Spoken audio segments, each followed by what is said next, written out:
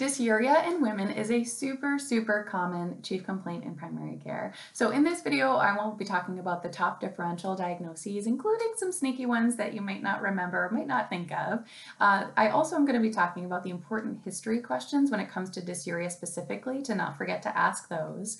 And then I'm also going to be talking about treatment, to treat, to not treat, to send out cultures, to not, which antibiotics to use, that whole thing. So if you're new here, I'm Liz Rohr from Real World NP, and you're watching NP Practice Made Simple, the weekly videos to help save you time, frustration, and help you learn faster so you can take the best care of your patients. So three important notes.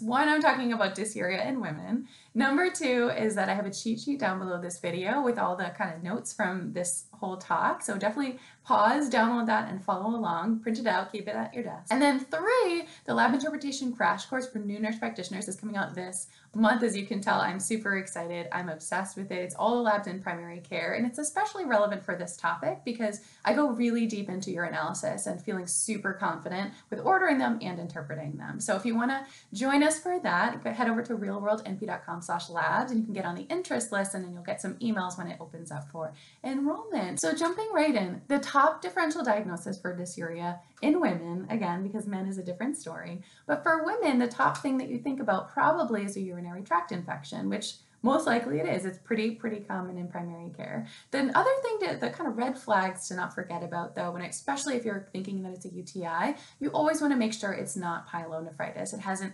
migrated all the way up to the kidneys, right? A couple other red flags that that are a little bit sneaky: pelvic inflammatory disease and vaginitis. And so most of the time when patients come in, they complain of burning when they pee, and it might be in the front of your mind to go down the urinary path, but it's very easily a vaginal source. And so you want to think about those types of history questions to ask. And pelvic inflammatory disease, less likely to present with dysuria, but just in the back of your mind to be thinking about and making sure that you're asking those types of questions. So two to three other kind of sneaky ones. One is dehydration, right? And so I always ask about that in my history questions, especially if the urinalysis is coming up as nothing special and it doesn't really seem classic and it's just kind of here and there. I always ask about hydration status because sometimes people aren't drinking anything all day and then they have this like irritation when they pee, which makes sense because it's very concentrated. Two other ones. One is called Interstitial Cystitis. If you haven't heard of that one before, it's a diagnosis of exclusion, and it basically just means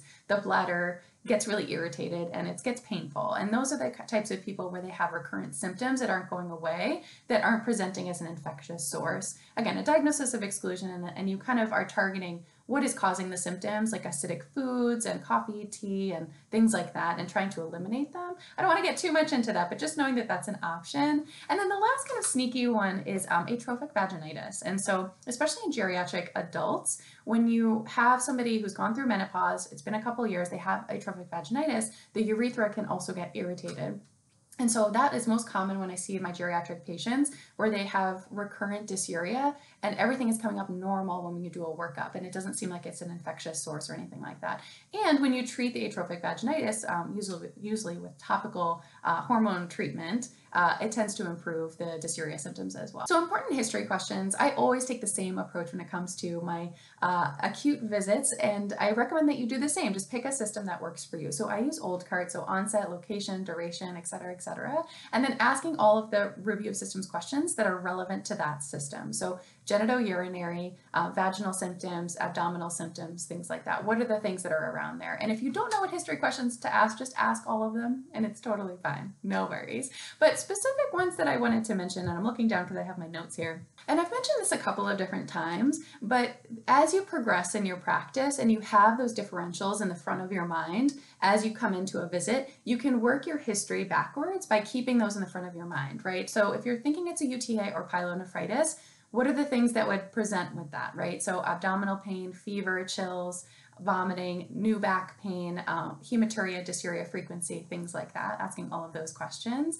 versus do they have a vaginal source? Do they have discharge, odor, dyspareunia? Do they have itching? And then the two other really important ones for dysuria is how many have they had in the last year, or have they had this before? Always ask if they had this before. I recommend that because when I haven't asked that and I've gone through this whole 20-minute questioning, answering this whole path, and they could have just, if I had only asked it, they could have told me the whole thing and I wouldn't have to spend all that time and go down that path asking all of those questions. They would have just volunteered it. So always ask if they've had this before, but how many they've had, because if it's a recurrent UTI, that's very different than if it's the first time they've ever had one or the last one that they had was a year ago. Because if they have recurrent UTIs, they might need a different treatment, not only today, but also in the future of what are we going to do for them.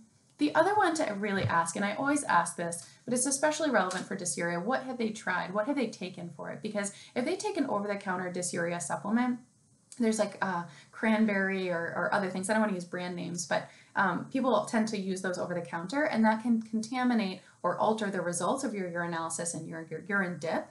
And so making sure that you always are asking that. So treatment. So does it seem like they have a really classic UTI, right? They have frequency, urgency, no hematuria. It started yesterday. They have no vaginal symptoms. They've had this before, feels the exact same. Like, okay, they probably have a UTI. So if you're deciding about treatment, you can do a couple of things. So one is if you're in the clinic, you can do a urinalysis and a dipstick, or urine dipstick at least to start, and considering sending out a urinalysis.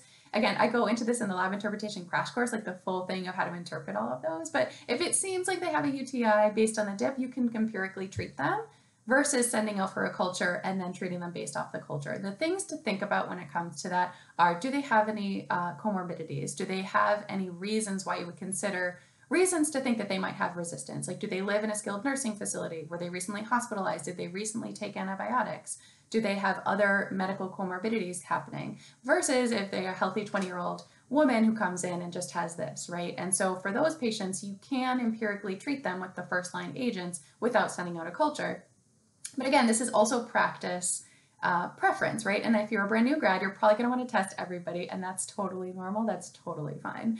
However, if there's somebody who has risk factors for resistance, you always want to send out that urine culture to make sure that you're treating them with the right antibiotic. So first-line treatment, there's kind of two main options that I typically see in primary care. One is nitrofurantoin, and hopefully I'm saying that right. I have a hard time pronouncing things. That is specific to cystitis, though. That is not to be used for renal infections. And so if you feel like it's a simple cystitis, it's just contained to the bladder, you can use nitrofurantoin. Again, it's on the cheat sheet, all that stuff. Hopefully I'm saying that right. And then the other one is trimethoprim sulfamethoxazole, which has a brand name that's easier to say, but I'm trying not to use brand names. Also on the cheat sheet. And the nitrofurantoin is twice a day for 5 days, and then the other one is twice a day for 3 days. If it's an uncomplicated first presentation, don't have any risk factors for resistance, 3 days and that's it. And depending on your comfort level and their risk factors, do you want to send it out for culture? And so if you treat somebody, they're not getting better, then you definitely do want to have them come in, give a urine sample, and then send it out for culture. In terms of telemedicine, there's different levels of comfort there as well. And so for me personally as a clinician, if I have somebody with 0 risk factors, has never had a UTI before, it sounds very classic UTI, I'm comfortable treating them over the phone.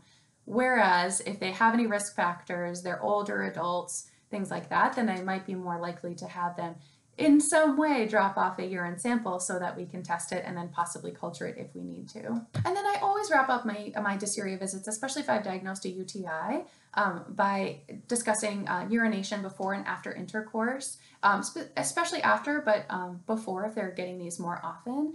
Talking about panty liner use, and not necessarily associated with UTI as much as like a vaginitis, but daily panty liner use can be irritating in that general area. Always wiping from front to back. You might think that that's really simple and everybody knows that, but they really don't, because when I was a brand new grad and I started to say that more and more, I felt really stupid because obviously people know that, but they don't. They really don't. And it's like revolutionary for some people. So definitely make sure that you're talking about that. So let me know if you have any questions. That's all I have to say for today. Don't forget to head over to realworldnp.com/labs if you want to check out the lab interpretation crash course for new nurse practitioners. It's really the best. And then also you can grab your cheat sheet down below this video. Thank you so much for watching. Hang in there and I'll see you soon.